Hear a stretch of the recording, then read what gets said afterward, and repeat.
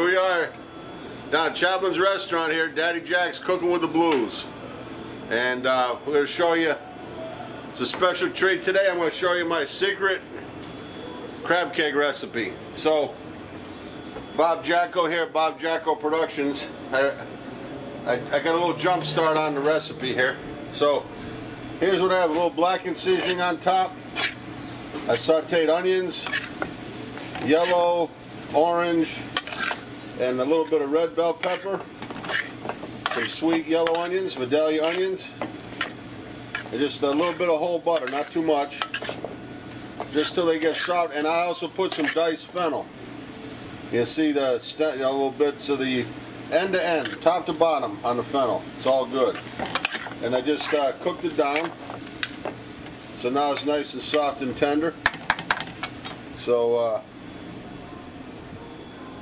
then put it in the bowl.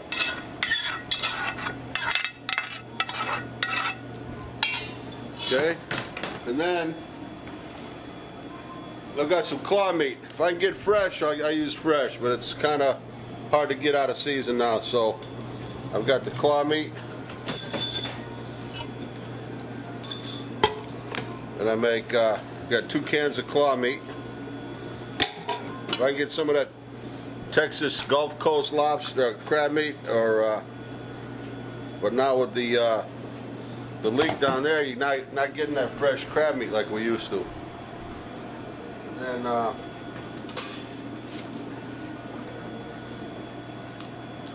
put some mayonnaise, Hellmann's, nothing but the best. But you grab me that Dijon? I got it right there, I think. Okay, some mayonnaise. Dijon. Okay, then I put in some breadcrumbs, probably half a cup of breadcrumbs.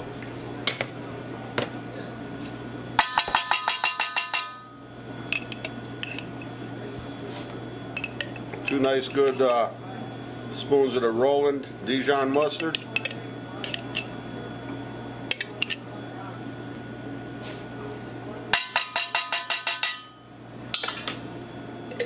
I mix it all in at one time, so I don't have to keep adding the mayonnaise and mix it, and then you add the breadcrumbs, and you end up over mixing and breaking up all the pieces. They got a good handful of chopped green onions, and I'll put a little bit more blackened seasoning into it. Just a little bit more blackened seasoning. Okay. So then I just mix it, kind of distribute it over the top first, right?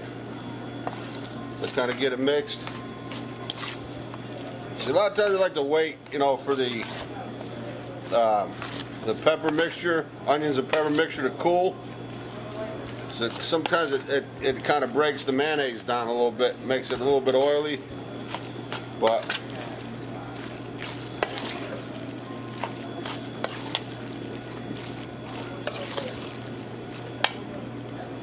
okay, I'm going to add a little bit more, doing a big batch. It's Thursday, we're doing enough crab cakes for the weekend, or for at least get us through Saturday night.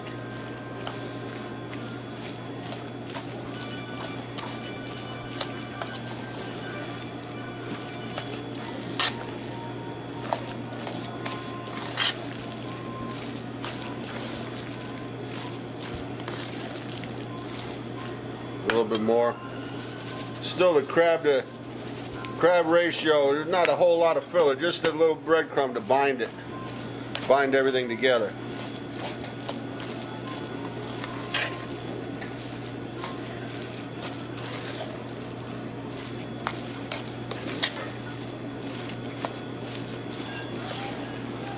People ask me, they say, man, yeah, really good crab cakes. What's the secret? I said, well, we got a secret recipe, old family recipe. We actually put crab meat in it, so they get a kick out of it. But here's nice because you got pieces of the lump with the claw.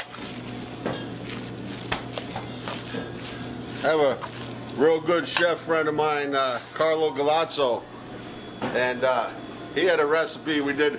He came to Texas one time and did a guest chef appearance, He's out in Bodega Bay, Northern California, and we're making Dungeness crab cakes.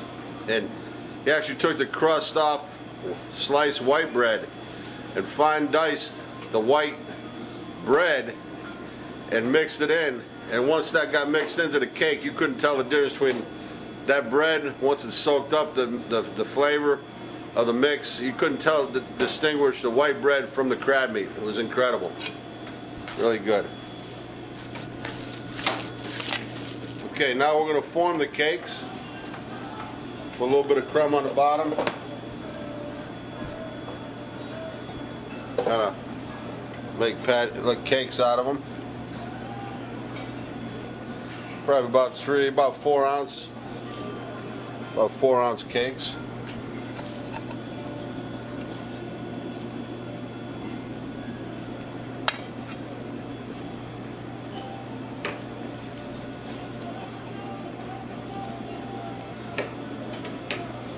Nice and loose, you know, and then before they go into the skillet, we'll show you, dip them in flour and into a heated skillet. Brown them on one side, turn them over, and we'll pop them in the oven.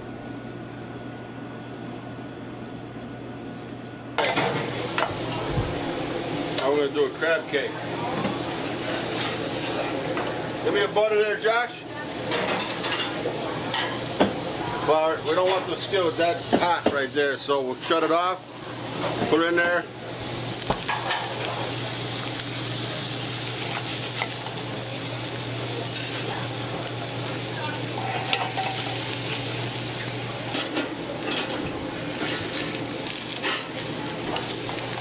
Okay, flip it over, goes right in the oven.